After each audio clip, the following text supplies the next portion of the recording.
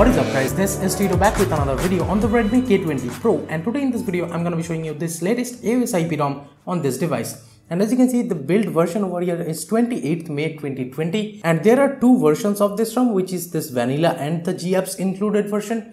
I have flashed the GApps included one, and you can see the changelogs and stuff from here. Now let me just go into the Android version here. As you can see, this is based on Android 10 of course. Now the security patch is latest of May 5th 2020. This is the AOSiP build version over here, which says 27th May 2020, even though on the build section it shows like 28th May, kind of weird. And you can see this is the GApps version and it shows over here. The stock kernel is perf dirty kernel over here, as you can see. Then we have the SL Linux status as enforcing. Let me go back and show you the system panel here in the AOSiP updater. We can check for updates. There also shows a update, but I'm pretty sure this is kind of a bug which shows like May 28th version, which I have already flashed. And the gestures is not present over here because that is moved into the customization section, which I'll show you later on. There is this front camera sound effect, so you can disable this sound effects if you want the front camera opening up or closing sound to be disabled. And the camera LED does work super fine, which I'll show you later on. But first let me talk about the flashing over here. The flashing was really simple. It is like any other ROM. You just need to be on the latest MIUI firmware, which is the 11.0.4 firmware I am on, Rafael in global MIUI 11.0.4 firmware. And with that, you just need to flash the ROM file with fcrypt disabler if your storage is decrypted, and that's it. You can just reboot and it should work fine. If you're coming from MIUI, make sure you format data. If you're coming from any other custom ROM, just make sure to wipe cache Dalvik system data and flash the ROM with fcrypt disabler. If your storage is encrypted, you do not need the fcrypt disabler, by the way. Now let me show you the stock camera, which is really bad in my opinion. As you can see, this is the Snapdragon camera and I don't really like this camera app. But yeah, we don't have a choice. Instead of this stock camera, this is the only one camera which is there. I think you cannot even use the other two lenses. So yeah, this stock camera I do not like at all. So that is the reason why I have installed this ANX camera. And this ANX camera is the latest one, which has the MIUI 12 kind of ANX camera look, as you are noticing. This is working fine. Let me open the front camera.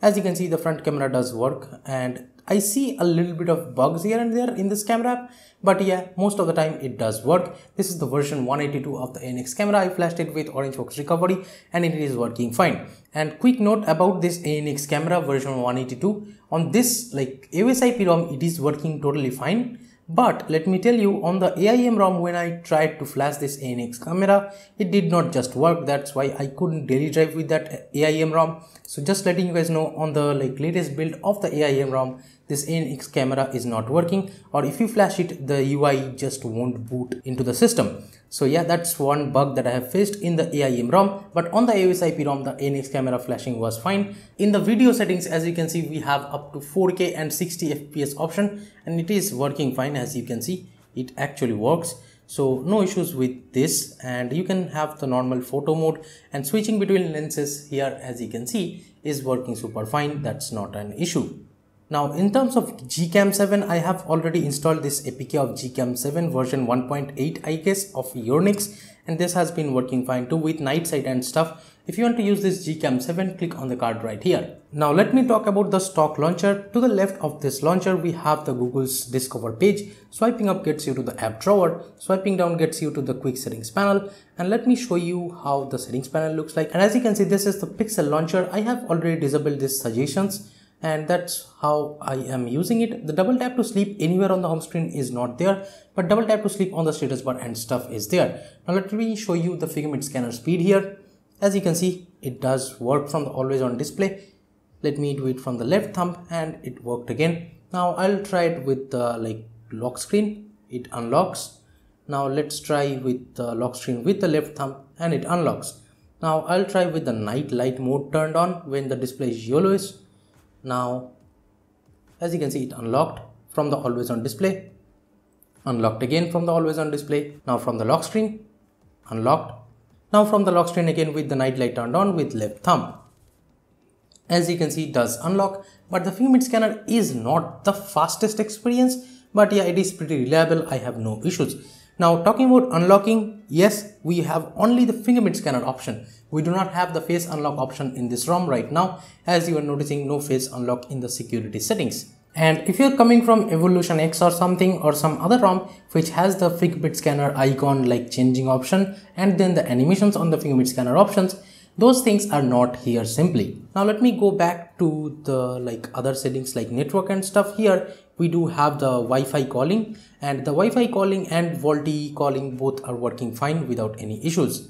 In the Owl's Nest we get a lot of customizations, and here let me show you the customizations one by one. In the status bar section we have the battery settings, and here you can change the battery style to icon portrait, circle, dotted circle, etc.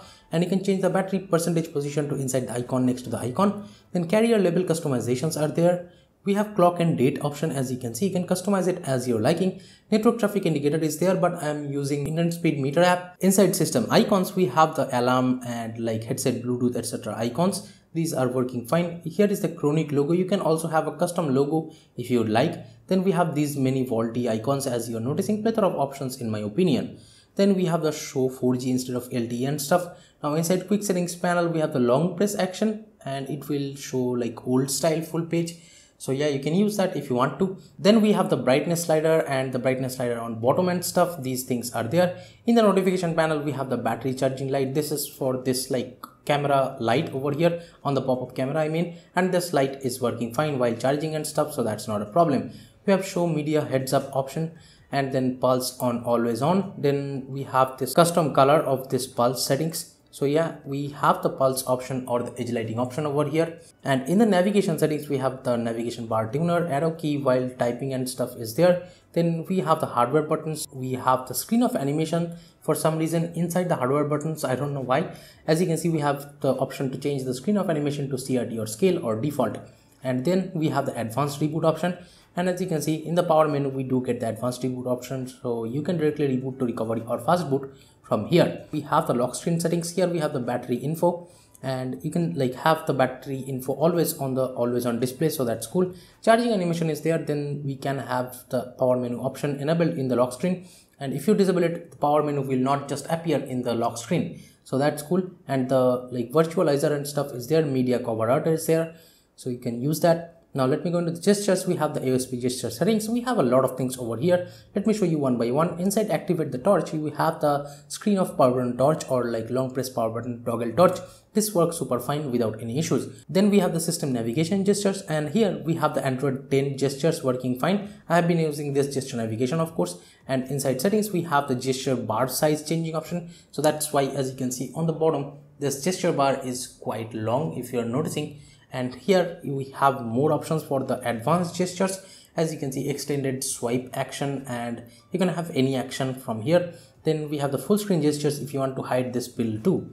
And 2 button and 3 button navigation is there. Let me go back. We have the swipe to take screenshot. Now let me show you which screenshot is this. It is just a normal screenshot. It does not show you the option to expand the screenshot or something, I guess. Then we have the adaptive playback option. Let me go back. We have the double tap to sleep on status bar settings or the gestures over here. Now let me go back. We have the advanced settings, and here we have the vibrate on connect call waiting and disconnect. Then we have the enable scaling option per app, and then we have the about section of this AOSiP ROM, and you can have the developers info and stuff. You can donate them from here if you want to.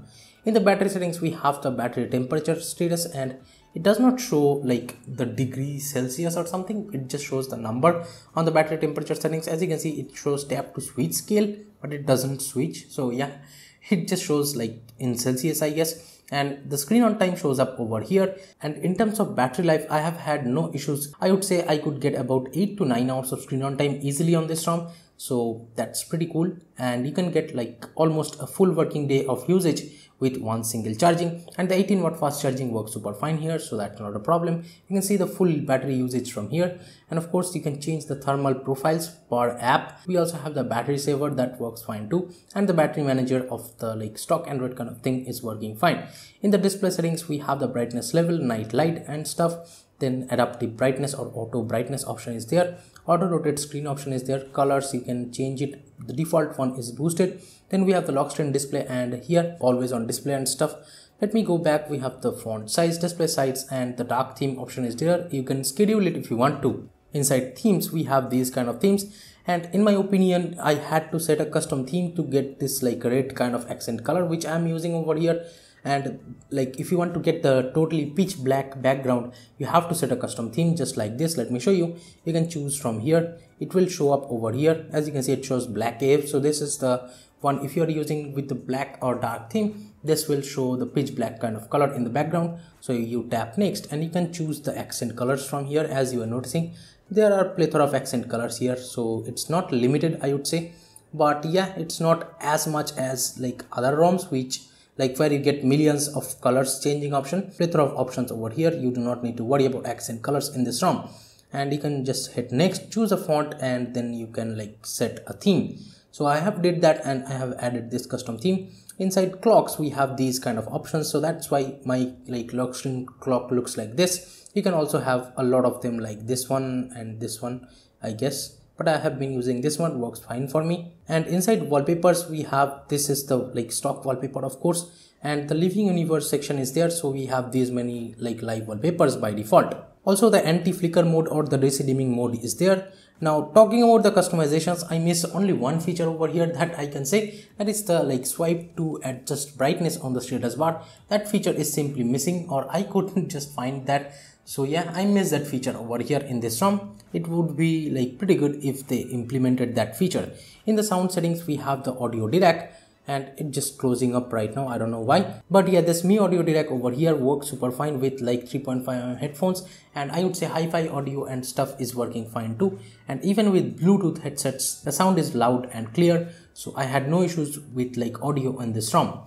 And touch vibration, screenshot sound, you can disable them. Then we have some like vibration for calls and stuff. That's pretty much it for the customizations, I guess, on this ROM. I would say in terms of stability, this ROM is pretty good. And on the stock launcher, as you can see, everything seems pretty smooth, and widgets and stuff on the home screen does work fine. And the DRM info shows as a level 1, so you can stream Netflix or Amazon Prime videos in 1080p. And even though the safety net status fails with this like safety net check, but the Google Pay, I have already set it up. It is working fine. I have no issues with Google Pay, but with some other apps, you might face some problems. You gotta keep that in mind. Gaming performance and stuff should be pretty good on this ROM, and the daily driving performance is like, it seems to be pretty good. And here is the Antutu and Geekbench score of this ROM. And here in the quick settings panel, let me show you, let me add some things. The FPS info option is just not there, and I do not even see the screen recording option. Those two options are just missing, I guess, in this like quick setting toggles or something. So yeah, you do not get the screen recording option here and the like FPS info by default at least. So that's been it, guys. Thank you so much for watching this video. Give it a thumbs up if you liked it. Subscribe to the channel down there if you have not yet. This is Tito from KD and Tech signing off for today, and I'll catch you guys in the next one.